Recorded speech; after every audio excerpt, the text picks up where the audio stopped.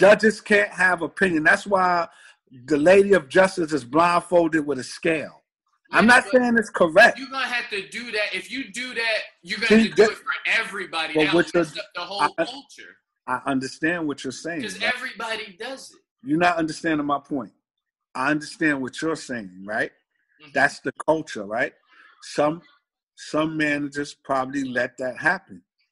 But once a manager feels like they want to run their store by the letter of the law and they call the police, now by law, you cannot sit in Starbucks without buying no coffee. Okay, so I got that, right? I got that. Have been arrested. If you felt like you had to call the police, they asked though. Yes, they should have asked. They should have asked, like, yo, y'all want to stay here? Yes, they should have asked them first. Okay. They should have asked them, do y'all want anything? Right. Which I don't know if they did or did. Exactly. That's what I'm saying. I don't want to get into that. Okay. I'm saying that once the police was called, they shouldn't have got arrested. They should have just got escorted out. Or the police should have asked them, are y'all buying anything? If I was a cop, I'd have been like, just purchase a coffee and sit down. So that's what I'm trying to say, where it's a very thin line in this particular case, because they went and sat down and didn't purchase nothing. So by the letter of the law, I understand the culture, but by the letter of the law, in a brick and mortar place of business, you can't do that. But if you go to a restaurant, if you and I go to a restaurant and we waiting for Joe to come, right? We're going to sit at the bar and buy a drink. But what if let's say it's at Denny's. Let's say we go to Denny's. Were we sitting at the seats that's to wait for? Or you're in the restaurant? Oh, see. All right, so you're going by You can't say Denny's and Starbucks. Two different situations. No, but if you're saying the letter by the law. No, what I'm saying is Starbucks doesn't have a waiting system like Denny's because it's an eat-in restaurant. Starbucks has, you see what I'm saying? Yeah. So you can go and wait at the waiting chair for somebody at Denny's. That's what that's for. But you can't go inside Denny's and wait for somebody to sit down. Because now you're taking up a table that somebody that might want to purchase something. And again, you could do it, but if something goes down by the letter of the law. Right. Exactly. Exactly. So that's why I say it's sketchy, because, all right, black people would say, oh, there's two black people and they were wrong and all of that. But you got to go by the letter of the law. So in that situation, again, this is how we learn from it. Now, would it be different if the managers did not ask them if they wanted to buy a coffee before they called the police? Does that change anything of what you with the letter of the law?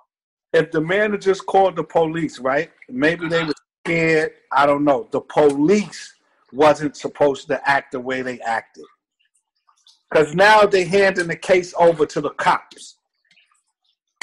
Because once you call the police going to tell you, don't say nothing to them. So now, whatever the reason why you're calling the police, you're feeling like something. For them to call the police, they felt alarmed. For what reason, I don't know. It could have racial biases to it.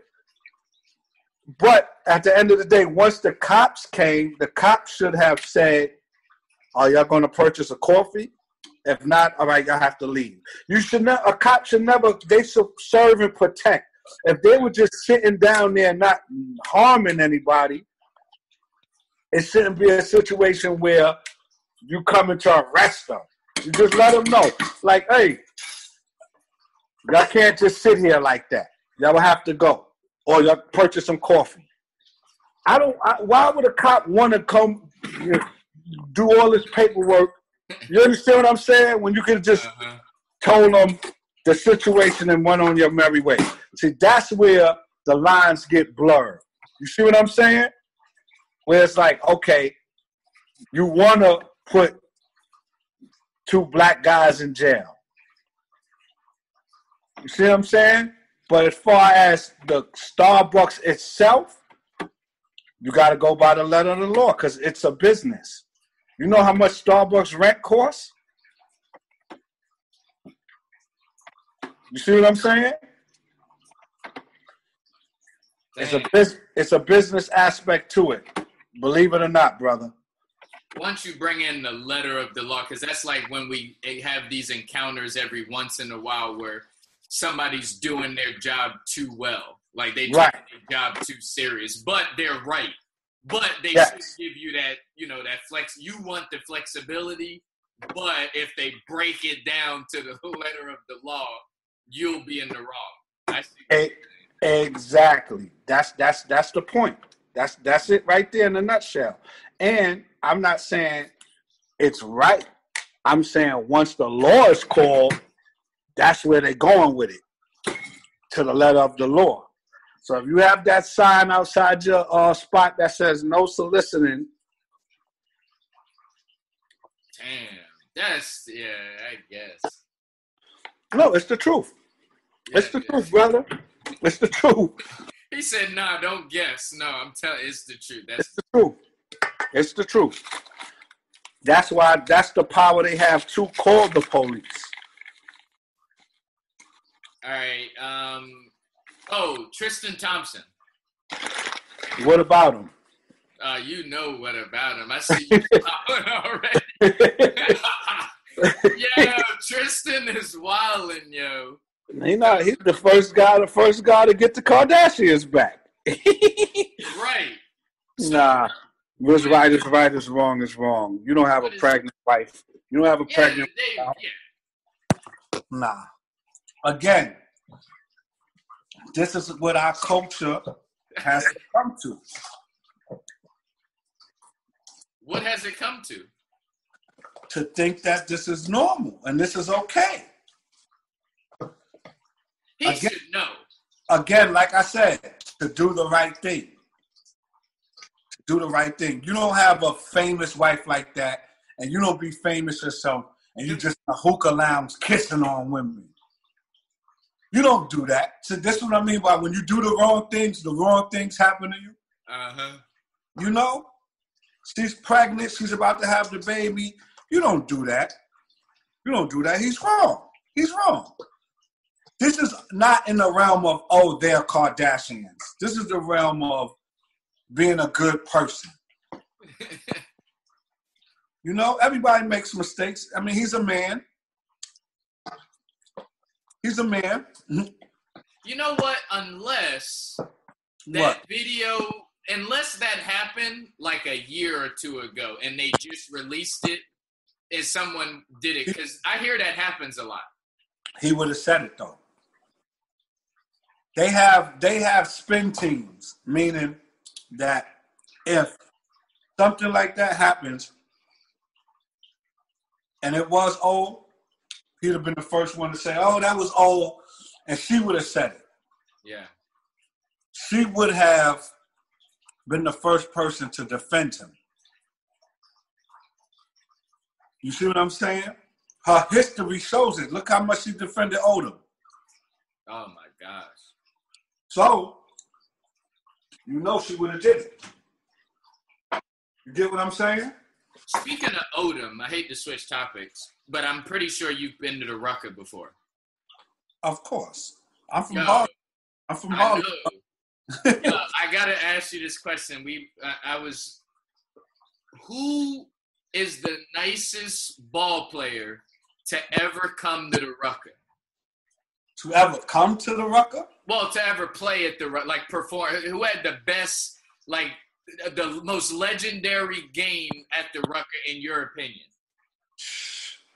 I was there when Kobe Bryant came. Oh, see, that's who I saw it on TV. I mean, on TV. Nah, I was there. The owner of the Rucker called me. Rest in peace, Greg Marius. That's my guy. He called me and said, your boy will be here in 15 minutes. Get up here now. It's jam-packed. I parked my car on the highway. Ran up there. I had half-court seats. Seen my boy Kobe. that was the illest game. He might not have had the best performance, but it was the illest game as far as the hype, the hoopla, the news was there. It was crazy. What didn't he do where you would say it might not be the greatest performance? No. It's just the fact that he just signed to Nike. Nike was there. They was like trying to not let him play. He wasn't going that hard. It was this guy named the Prime Objective. The Prime Objective had like 30. Kobe kept giving him a lot of alley-oops and stuff like that. He wasn't going that hard, but he went hard enough. He gave the people enough. I seen Baron Davis, Steve Smith up there kill, but the atmosphere wasn't like when Kobe came. So was Kobe? Did Kobe? Because there's a is he a street baller? Can he ball street or is he just? Hell yeah! Oh, okay, all right. Kobe was mixing it up. Okay. Like, nah, he got busy. This is what I'm trying to tell you. Like, nah, that boy is he's official. He did what he came to do. So he wasn't on his NBA. He let his thing down. It started raining, right? Uh-huh. And all the people, they had people with earplugs in their ear. This how crazy it was. It was like Secret Service was up there. So anyway, it started raining. So they was telling him like, nah, you can't play no more. That's it. He was like, nah, I'm playing. He had on orange and white Uptowns. He had on orange and white Air Force Ones. And he kept playing while it was raining until it got too bad. Who was guarding him? Nobody. I don't care who it was. Nobody could guard him. Steve Francis came in the park and the crowd went crazy. Kobe said, give him a shirt. He said, nah, my shoulder hurt. He ain't want no parts of Kobe. Kobe would have amped it up if Steve Francis would have played. Yeah. Kobe said, get that nigga a shirt. He ain't want no parts of that. He ain't want that smoke. And Steve Francis was killing in Rucker. What about Steph Marbury? Oh, Steph Marbury is a legend in Rucker. Okay, all right. He's a legend. He's a legend in Rucker. LeBron never went up there, right? LeBron went, but he didn't play. He was supposed to play in the championship with Jay-Z against Fat Joe. Isn't Fat Joe got the best team? Is that true or no? Fat Joe had one of the best teams, but when Fat Joe and them started coming up there, it was like he was bringing 5 NBA players. That's not considered the best teams. It was best teams when it was 55th players like Skip to Malou, Master Raw, The Future, Tip Dog. That's when Rucker was Rucker. Fat Joe and them kind of fucked Rucker up with that shit, bringing mad NBA players and all of that. Nah, it was when it was the real 55th stars. You understand what I'm saying? My man Poodle the Gangster. Who? What's 55th stars? The guys that played in 55th that was just from Harlem and from the Bronx and from Brooklyn that came up there and played, and they were superstars in Rucker. You understand what I'm saying? It wasn't no NBA players. Like, they made Rucker pop. Like I said, it's a guy named Future. It's a guy named Master Rob, Tip Dog, Ali Mo, Rayford Austin, Kareem Reed, Poodle the Gangster, legends. You know what I mean? Mike Boogie. It was a lot of people. When was the games? Like, was it like on a specific, like every Saturday or? No, Monday through Friday or Monday through Thursday, something like that. It was on. It was popping Monday through Thursday. Hell yeah. This shit was like a fucking block party every day. 55th was crazy. It might have been one NBA star that come up there for the whole season, but back then it was all 55th stars. Street ball legends. When Fat Joe came up there with Marbury, Ron Artest, they fucked the game up. That wasn't cool. Like, yeah, I thought it was like once a week or something like that. I didn't. No, every day. Master Rob,